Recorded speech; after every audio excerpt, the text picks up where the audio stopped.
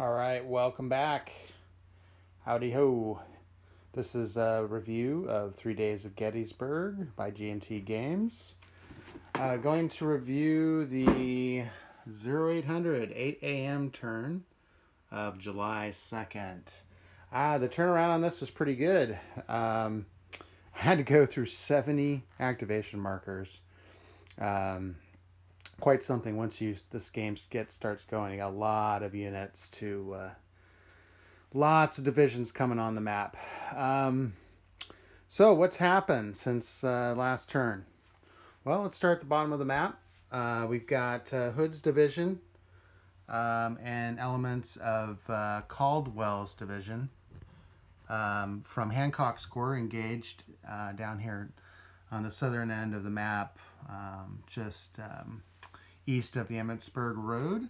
A little contact, a little disorder, nothing too major. Main thing what Caldwell's division did was create a defensive perimeter, so Hood can't make the swing around here and flank the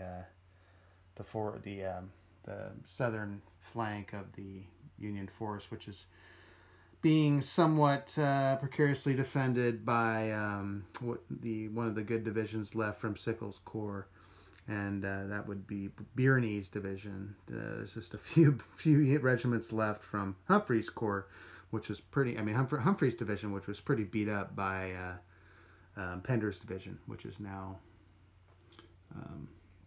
trying to break back the line a little bit here.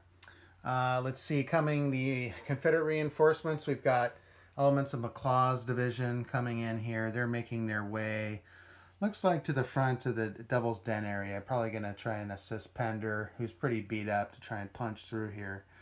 Hard to say exactly what they're going to do. But I think that's where they're going to apply the pressure down here, because up here in the north, things are getting very desperate for the Union. As you can see, the Confederates have broken through top of Cemetery Hill. Parts of Cemetery Ridge have been broken through as well. You can see through the breastworks here. Anderson's division has punched through, and in the top it's just a complete mess. Williams' division, part of a lot of the 12th Corps, was completely annihilated as they were trying to defend Culp's Hill. And, you know, currently it's looking pretty bad. I think there's 9 combat ineffective divisions for the Union, and for a Confederate victory, you only need 12. Only 12. So this is going to be interesting for the rest of the game. Now, the good news for the Union is we've got 2 divisions coming in here from Hancock's 2nd Corps, which are rushing up to the front.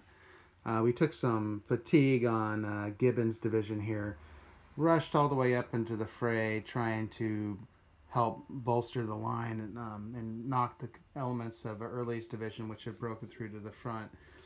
I think they'll have probably a pretty good shot at bolstering the line. Now, whether or not they can keep more of these Union divisions that are already so beat up from becoming combat ineffective, that's going to be the tough part. Maybe perhaps they can somehow pull back and get into reserve before nightfall, if the game even lasts into the night of July 2nd, and possibly bring some of their units back who have been routed.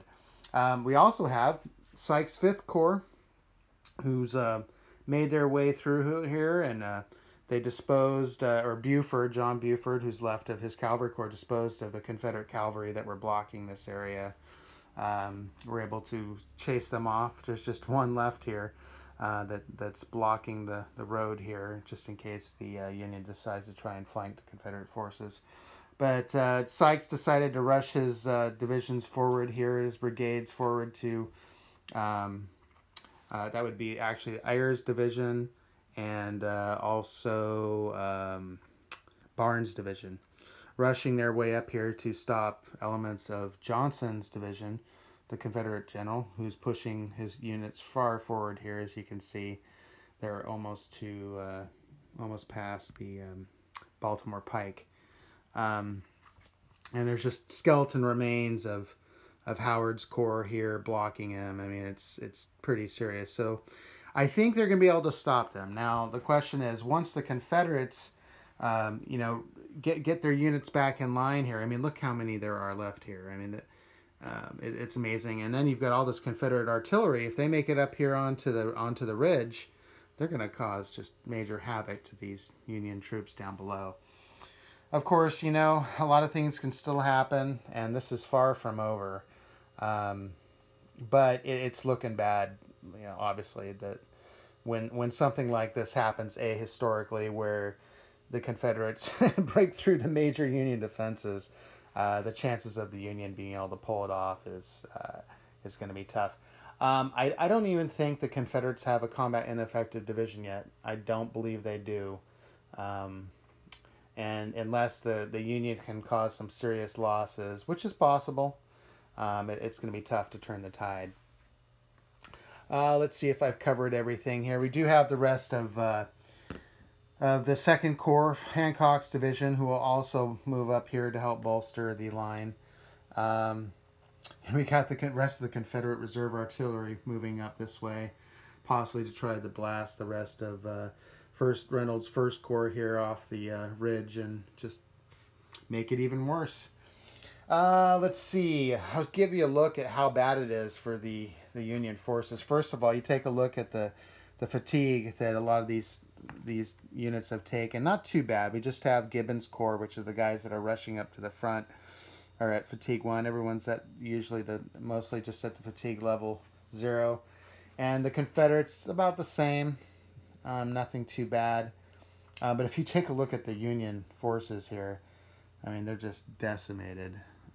Lots of losses and lots of routed units. Hopefully they can get some of these units into reserve if they're lucky. It's going to be tough because you do need to get them out of line of sight, and I think it's 6 X's away, which is going to be tough. They have to stay that way the entire turn in order to start bringing guys back, and it's getting so hairy up there. I'm not sure if they're going to be able to handle that. And let's see, I think that's about it. I did have one random event for the turn. That was a skedaddle, and the Confederate player was able to choose a cavalry brigade and have them removed from the game. And I decided the Confederates did not want to deal with that, the Buford's horse artillery, that had fresh units that had come in, and so they were removed from the game.